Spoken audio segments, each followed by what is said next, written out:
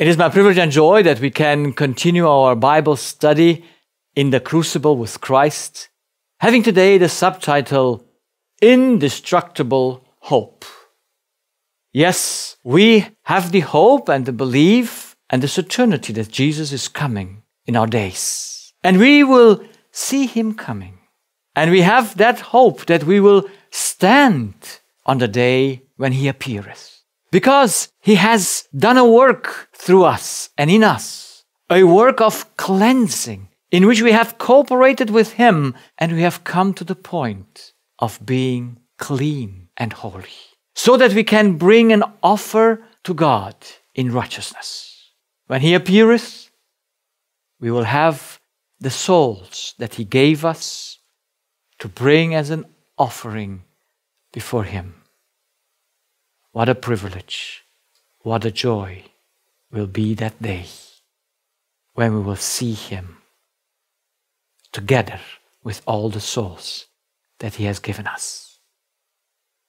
But until now we are still in that process in which we have to realize the impurity of our spirit, that is, to be in the lie, to think that we are something that we are not. This is the state in which we are born. And we must come to the state of being clean, that is, to be in the truth. Because the spirit can only be in a state of deception or in the state of truth. And as we have seen last time, we must understand clearly how the spirit functions so that we can co-work with God in solving the problem. The spirit has an entrance and an exit. He has needs, love, freedom, justice, and many others. And he must take them from outside, from a source. That source offers him the satisfaction of his needs by an information that he takes in by faith. The source offers also a binding that the Spirit takes through trust. And when he have taken in through faith and trust the information, the will does with it something and decides about it. So the will is at the exit of the Spirit. He puts the body into motion. And as the first reaction of the body we have seen is the emotions. And then comes all we are doing with the body. Talking, working, everything the Spirit does. He does through decisions. And there is no decision that doesn't come into the body. Because that's why He needs a decision, because He can do nothing without the body. Because we are a soul. So, what is that? What is decisive for the Spirit and the body, since the body is conducted by the Spirit? What is that? What is decisive? And that is the state in which the Spirit is, that is in the truth. Then God is automatically His source of information. The Word of God is His food, and God is His trust. He's bound to God, and everything in his life runs well. But we know that we are born with the deception in us. Adam deceived himself, Eve as well. And so they give us an inheritance that is death. This inheritance must be exchanged with the inheritance that God has given us to Christ. He is our heir. And that's why we need to understand how to change that inheritance. The one we must crucify. But how will we crucify the deception if we don't see it? Because this deception binds us to Satan and people. And as long as there is no problem with the people we are bound to, we are living good and fine. That's why God must, in His love, bring difficulties between us and the people, and of course Satan, whom we are bound to. That's why He says, I will put enmity.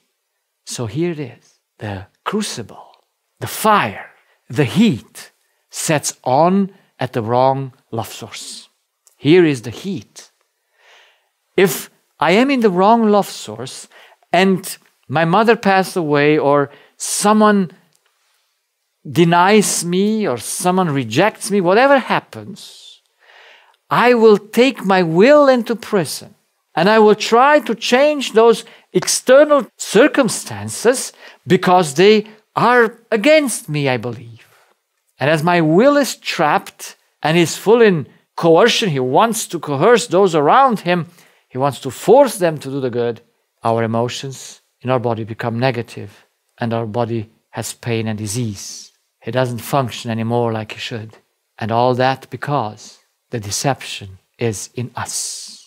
If the deception would not be there, the will would remain free and the body healthy. But now we are all born in this state of deception. And it is without question God needs to do something to show us this state. And he can only show us through the people around us when they are not like they should, when things are not going like the needs of the Spirit are that they should go. So the reason of the heat is to make known the error of the heart. Who am I? Because that's the reason of the heat. I must see clearly the deception in order to crucify it and take the truth. That's why I made a list of the main triggers that bring out the error in us. What is that triggers the error the most? Now, the error and the spirit must be bound to someone for information and for binding. So we need information and binding. And I go first through the information. The information that will trigger the error is something that is opposite to our needs of the Spirit.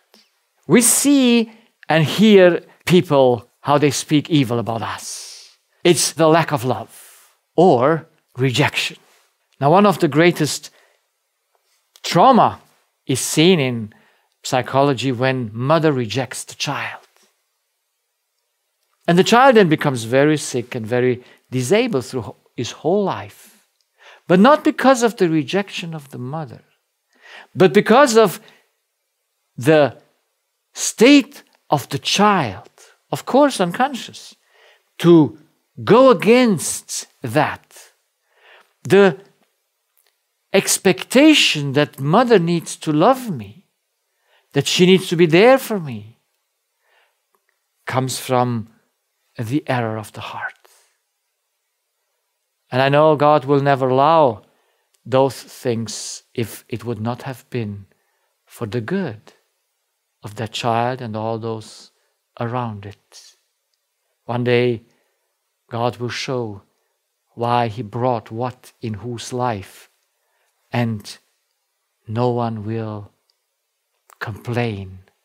But everyone will be agreeing that if they would have been in God's place, they would have brought it the same way. Now, since rejection is the most difficult thing for the lie, our Lord had to go through the most difficultest situations, to the greatest heat, so that it should come out of Him what is in Him. And since He had the inheritance from His Father, the truth, and lived by His inheritance from His Father, never through the inheritance from His mother, He showed when He was rejected, He did not reject. Sinful nature will, when it is accepted, it will also accept. When it is loved, it will also love. That's something natural for sinful nature.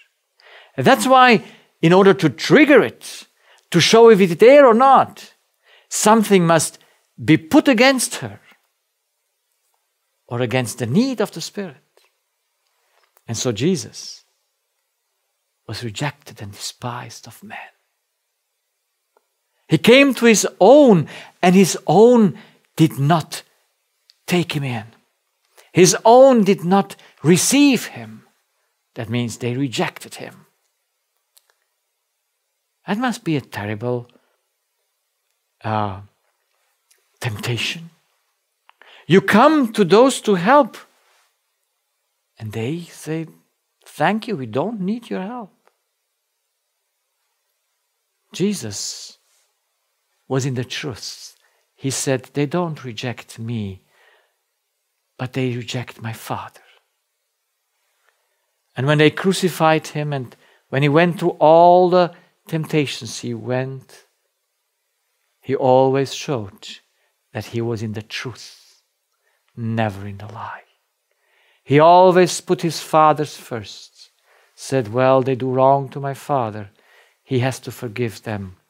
When they have beaten him, when they have done to him pain and mocked him, he said, they do it to my Father. My Father will take care for that. That's being in the truth. Then you don't have your eyes focused on the ones that do you wrong. Like here. Here you just see the people that do wrong. People, it's amazing when I talk to them, I see it, they don't see it, that they speak all again about the person that did them wrong or what is wrong in the world. Their focus is not on the Father. Their focus is on their love source, the people that do the wrong. Isn't it amazing? I spoke today with a lady I know for long from a church, and how she is devastated because her husband rejects her. And she says, through my whole life, rejection was that what came with me. And of course she did something against. She pleased those around him. She pleased her husband for all that time that she has been married with him. But all she realizes is it was rejection. He just used me. That might be true what the other does. But it's not true that he did it to me. He did it to my owner, to whom I belong. So I leave the judgment with him. I don't need to take that in my hands. But sinful nature in which we are must judge. Sinful nature must take over and must do to the other what it thinks is right. So when rejection appears and out of me or you come out that we are focused on the one who did it to us, we are wrong. We must change our focus to our Father. We must look to Him and say, oh, they do it to you, my Father. You will take care. Because you know better every heart. But I don't want to take your place. To take things personally and to get into trouble. I leave it to you. What a privilege we have to know this. To not focus anymore on those who have done us wrong. But focus on Him and say, it's the Father's business. It's not mine. Friends, that's the victory that we have to gain. That will be the victory when we are in the truth, the children of our Father. Another thing is oppression. Have you ever been oppressed by others? Or have you been treated unjustly? We have the example of Habakkuk and the situation. He finds we could say, the church of God and Habakkuk is so-called a last day prophet, because that what is mirrored here will happen in our times as well, and happens. He says, verse 2 from chapter 1, O Lord, how long shall I cry, and thou wilt not hear? Even cry out unto thee of violence, and thou wilt not save? Why dost thou show me iniquity and cause me to behold grievance? So it is not that God shows him the iniquity, He just lets him see it. For spoiling and violence are before me, and there are that rise up strife and contention. Therefore the law is slacked, and judgment doth never go forth. For the wicked doth compass about the righteous. Therefore wrong judgment proceedeth. So Habakkuk is real in what he experiences. And in his heart we will see does not lie the lie, but he is in the state of the truth because he cares about his people. It is the same like Elijah. You see, Elijah see the decay, the spiritual decay of his nation. And he says, Lord, we have to do something about this. And he cries unto the Lord and says, let's not rain for 3.5 years, so that they might see on whom they are dependent. That they may see their state in which they are. God listened to him. It was 3.5 years. It was a drought. But did the people wake up? We just know from the Bible that there was a separation between the good and the evil. And there was a sifting process in those days. But we see at the end, we don't know if some were reformed and became alive from their dead state. So Elijah was doing something in God's will. He wanted the salvation. And he was in the truth when he did that.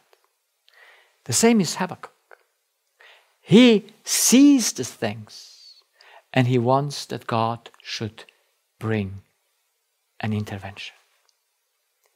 Now we also see what happens around us in these last 2.5 years.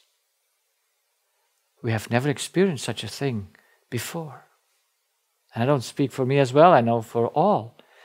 And I think sometimes, why did it hit me so strongly? And I think maybe because I'm a physician. And it is about health and or disease.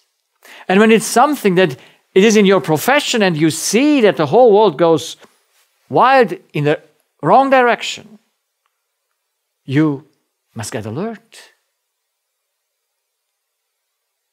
So what came out of me? Was it the truth? I must confess it was not the truth. My eyes were focused on what others did. My eyes was focused not on the Father. Of course, He called again and again, and I have never learned to trust God as I have learned these last 2.5 years. So that's why I'm very thankful. He showed me the error so that I could cut it away and replaced it, step by step. But I was focused on what others are doing. I was not focused on my Father to say, Father, you're in control. Everything will be fine. You will bring judgment. It's your business, not mine. Oh, it's a hard thing. If you have an idea about yourself that you're a God, you must fix the problems outside of you. And you might be right. And I was right in the way I see things. But in the way I act, I'm not right. Because I take it as for me. I take it as it is an attack on myself. I take it like I have to bring judgment now over the world. I take the place of God. Was it intentionally? Was it even consciously? Not at all. And I was not so much engaged in the political situation. My issue was the church and the church leaders. I never experienced rejection so much than in the last 2.5 years. I never experienced a lack of love from my fellow church members as before. I never was rejected so much by my own church. I mean, by the leaders of the church, the conferences. Never ever. And what came out? And thank God that it came out. It was there. If it would have not been there anymore, if I would have been clean in my heart, of course, my focus would be like in the life of Jesus, looking to Jesus, to God, and say, okay, Father, can we do something about it? But I took the place and fought the wrong battle. And I was often sick. And thank God for that. And I tell you, it's not an easy thing. Because it's so deep in us, the error. And it always fools us with the good. So we want the good. Elijah did what he could. He prayed that God should do something. Habakkuk prays that God should do something. Well, he did not pray that people should be healed. They did not pray that the heat should go away like we have prayed. Because the heat came from God. Elijah prayed for the heat. He prayed that it should not rain. And God listened to him. He was a simple man, but he had an idea how he could revive his people. It was not by sunshine in the way that, having everything. No, it was that sunshine that dries up everything. And he was among them. And he was protected by God. The same does Habakkuk. And God speaks to Habakkuk and tells, the righteous will live by faith. And he says to the people around here, say, woe unto those who do this and that in chapter 2. It's very clear. On our actions, we must see what is in us, in which state we are. And the nice thing is, at the end, from verse 16, chapter 3 of Habakkuk, he gives us an answer of that and a perspective of that, what we are going through as well. When I heard, my belly trembled, my lips quivered at the voice. A rottenness entered unto my bones, and I trembled in myself, that I might rest in the day of trouble. When he cometh up unto the people, he will invade them with his troops. Although the fig tree shall not blossom, neither shall fruit be in the vines, the labor of the olive shall fail, and the field shall yield no meat. The flock shall be cut off from the fold, and there shall be no herd in the stalls. Yet I will rejoice in the Lord. I will joy in the God of my salvation. The Lord God is my strength, and he will make my feet like hinds' feet, and he will make me to walk upon my high places. So, this is the example of Habakkuk. Habakkuk sees the things coming, but he knows who is his strength. He saw all the problems. He saw that the judgment will come. And he was agreeing with it. He was agreeing with the troops who would come to destroy Jerusalem. God must judge the world, and he starts with his people. Are we praying more for judgment or more for peace? Are we praying for the intervention of God, that things should finally come to an end and we could work with him? Or are we praying for a smooth life, peaceful one, in which all things are like we had them before? It's time for the end. And it's time that we need to co-work with God in finishing this work. That's why we should take all crisis, all lying and cheating that comes in our lives, and all forces and coercion as something that says, okay, if we are in the truth, we are focused on God, not on those who coerce or lie or cheat us. So there is one danger, the deeds of the love source, and the other is the binding, when someone takes away the wrong love source. Because the good one cannot take it away, but even the good one will be put under pressure, as we will see. So separation from the loved one through moving away, that person we are bound to moves away, or it divorces from us, or it stops having a contact with us, or it dies. Just spoke recently with a lady, 76 years old. Her husband died 2 years ago, and her sister 6 years ago, and she lost, she said, I drained. I said, yes. Because she goes to bed with the thought on her husband, and she wakes up with the thought of her husband. She thinks all the time around her love source. That must be changed. That must be changed. We must not turn around anymore a human being, because it drains us.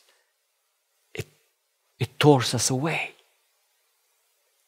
And she's a Christian, and she understood it, and she was amazed on what she did. And she said, well, I want to get rid of this. So God needs to intervene so that we should have no love source in the human anymore.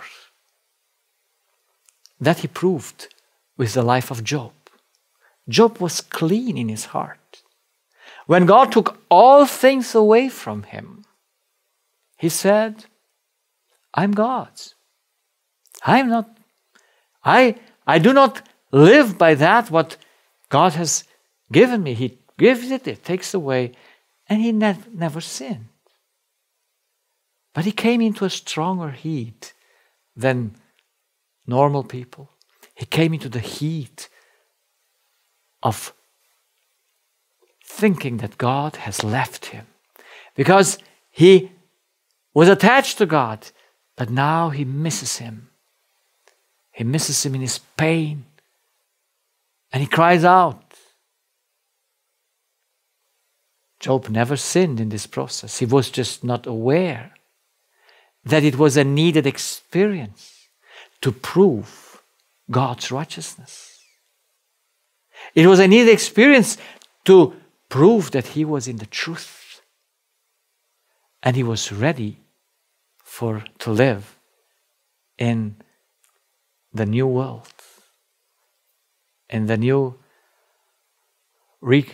restored universe. God answered him after he passed the test, and God showed him, and Job said, yes, I have spoken unwisely because I didn't know.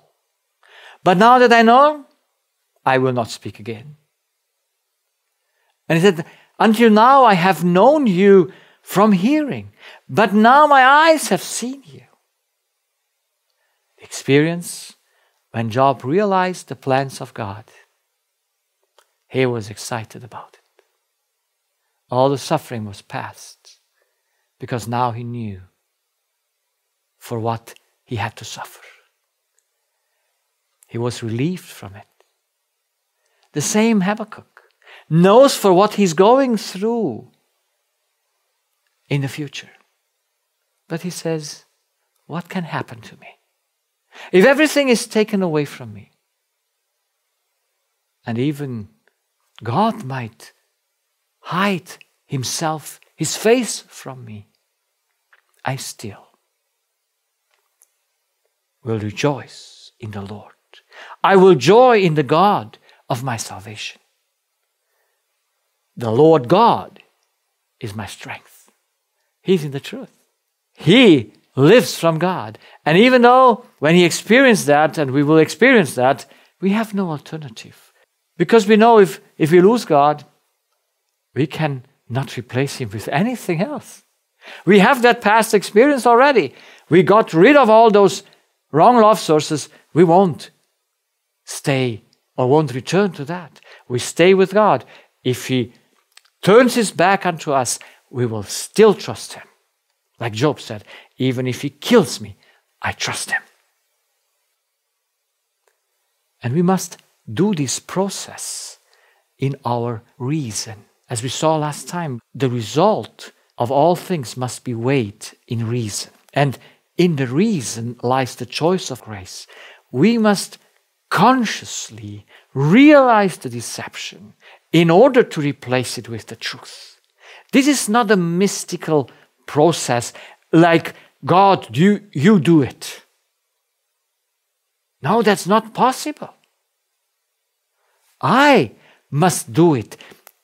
I must do it together with God, but it is my work. Because no one can handle my spirit, no one can do something in my spirit except me. The power is in God's word. When I take it in, that word gives me the power. And in this way he lives in me. But that word I will only take if I know that I am his child. And if I'm his child, whenever I'm in distress, I will look to him. Because through Christ, I am his. And we have started a journey with Christ. We are traveling with him on the narrow path to the final destination. And when we started on this path, we had wagons and horses and all kinds of things we clinged to. The road was quite wide to take it. But then the path is getting narrower. It's the same picture like with the crucible. The heating getting stronger as we process, because only with the greatest heat, the deepest evil or uncleanness in our spirit gets out. Before we cannot see it. That's why God makes and guides this process step by step. And we must consciously, gradually removing and replacing the truth. That is the process. And in this process, something interesting is, and I can tell you from my experience from 19 years after I started this road, you have the impression you don't advance. And this comes because the greatest things God handles here. As we go on, it comes to the little things that didn't disturb you back then because you have bigger ones that disturb you. But now the bigger ones pass away and now things disturb you that you never had disturbance before. They didn't come out before because there were bigger ones there. So God removes the bigger and comes to the smaller ones. I tell you, it looks like it's never ending, the road. And it looks like you don't advance. But thank God, we can look back and we can see at least that in all the things past, He has guided us. And He brought us through, no matter in which state we were. So we have that experience.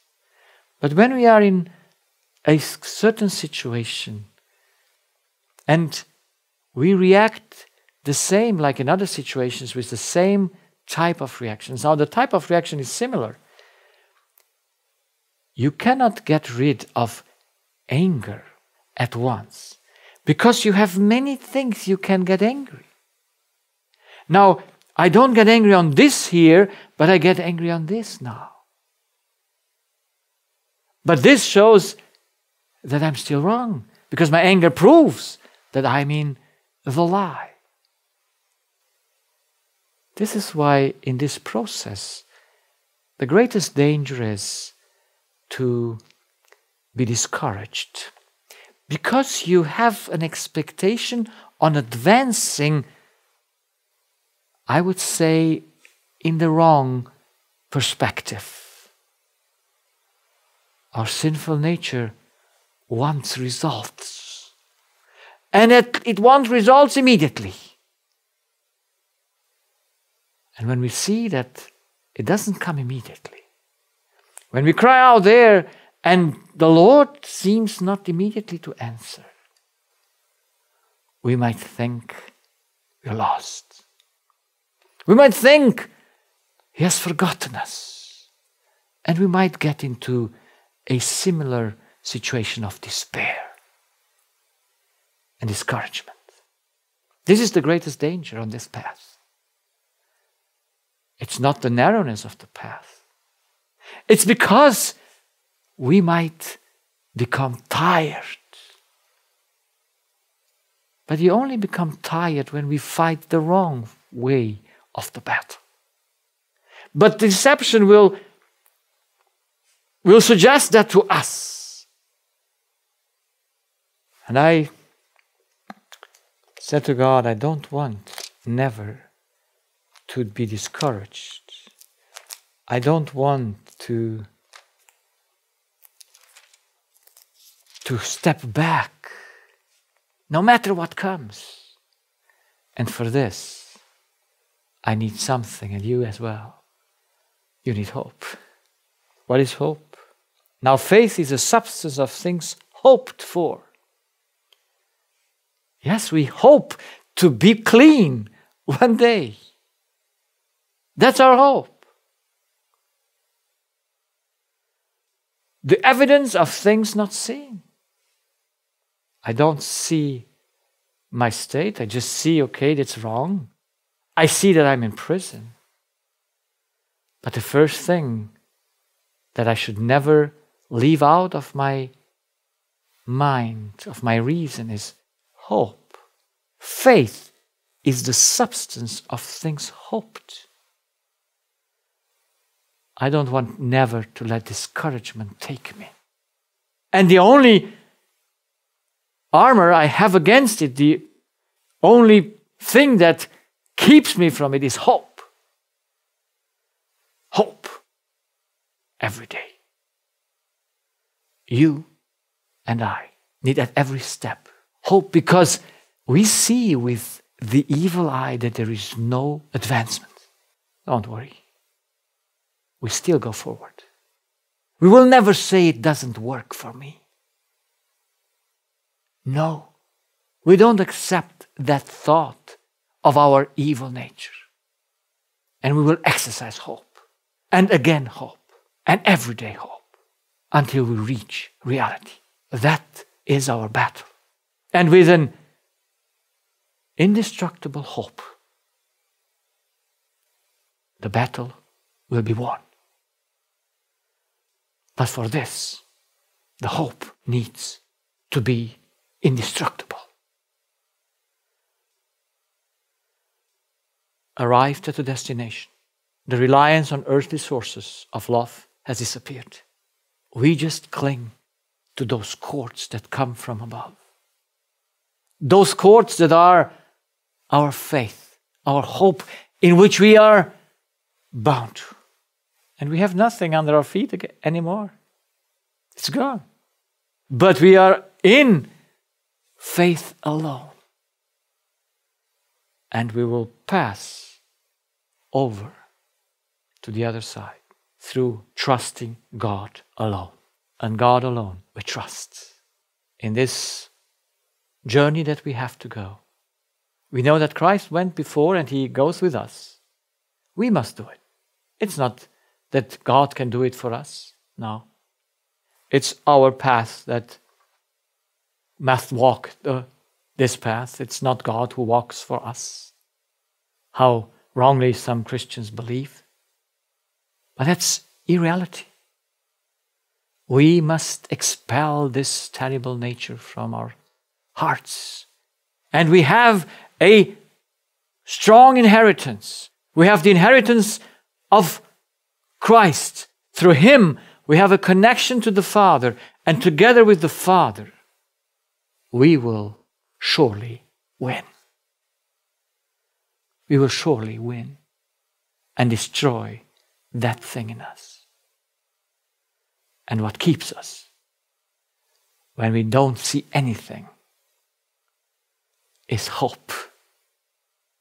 It is the substance of things hoped for and the evidence of things not seen. Amen.